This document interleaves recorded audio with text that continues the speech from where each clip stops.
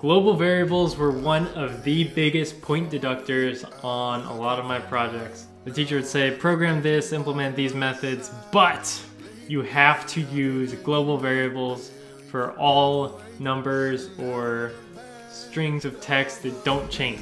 If there was a number that's not 0, 1, or 2, that's hard-coded and is not a global variable, then you'd get points off. Let me know if you can relate to that. But in this video, if you're having trouble, hey, I'm here to help, okay?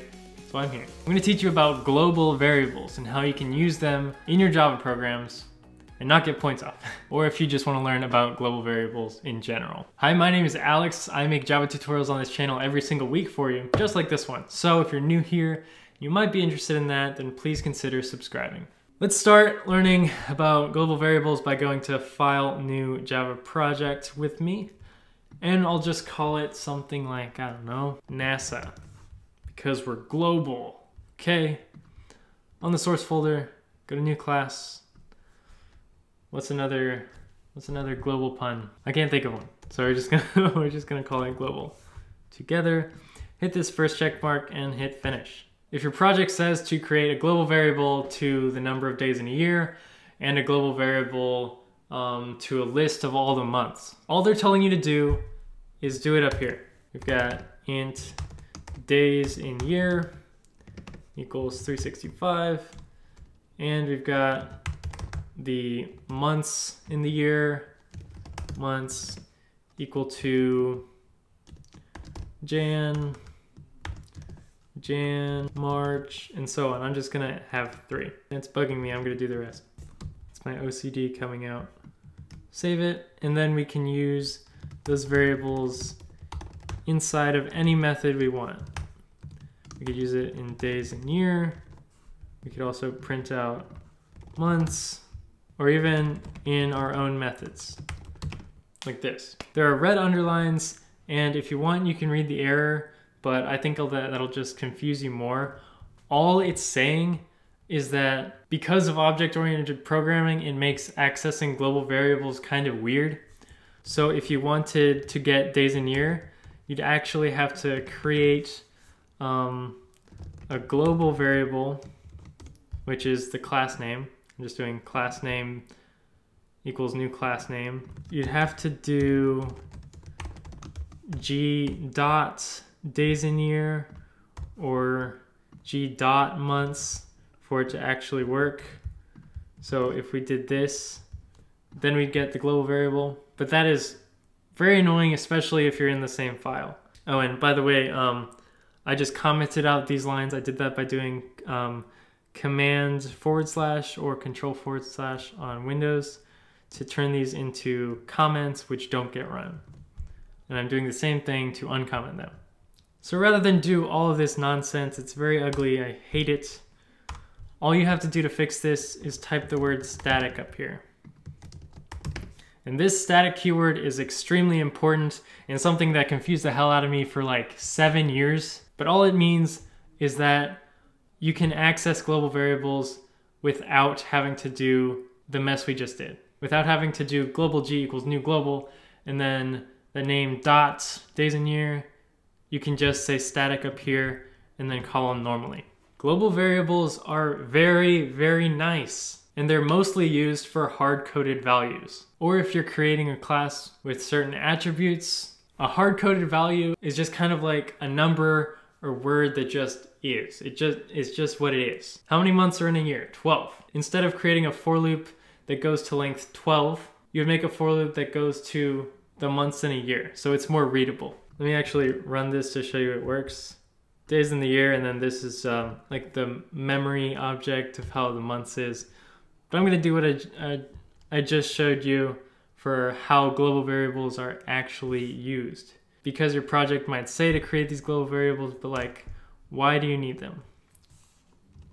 So rather than do int I is 0, I is less than 12, I plus plus, and then print out whatever months is at that index. Save it and run it. It now works perfectly and gets every month in that array because the keyword static is here. and we declared it up here, which is the scope. And I'll get to scope in a second after this little demonstration here. Well, when you're reading this code, you might be like, well, why is 12 here? Like, what if a partner came over and was like, why is the number 12 there? Then you'd have to explain, well, 12 is the number of months in the year. You could do months.length. This is a good replacement for it. Now someone who else reads your code knows exactly, oh, you're getting the number of months and going through it that way. But what some teachers might even prefer is if you had a global variable with the number of months in a year. So say months in year equals 12. And then you loop through up until the number of months in year. Like that. So global variables make it easier to read your code and keep track of hard-coded values that are weird. You wouldn't want the numbers 365 and 12 and 57 and whatever, strings everywhere, all laid out in kind of appearing random places all over your code. You can't keep track of all the numbers and all the strings, but you can create variables that say exactly what it is, so you know exactly when you see it and when you read the code. It makes it easier for debugging your code. It also makes it easier for when you're trying to add to your code. We're trying to make your project more organized so you don't have a harder time figuring out what it does. So I'm just going to delete this right now, just so we can kind of see these global variables up top. The variables can be anything. See, we have integers, we have an array of strings. It could be an array list. Any normal variable can be a global variable. The reason they call it global is because it's seen throughout the entire file. The entire file is the scope. I put out a video last week about scope in Java if you want to check out a more detailed video about exactly what scope of variables can be seen where.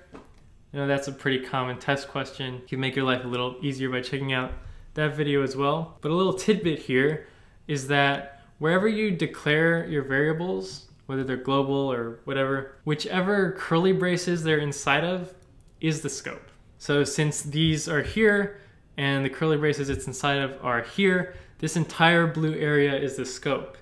So any methods we add inside of these curly braces or any other if statements, for loops, while loops, whatever, they can all see days in year, months in year, and months. And that's why we never got any errors. Really, the biggest thing with global variables is make sure you have the static keyword here. And that's pretty much it. I wish someone had told me this when I was working on my projects up past midnight, trying to figure out how to create global variables. But I hope you enjoyed. Good luck and have a great rest of your week.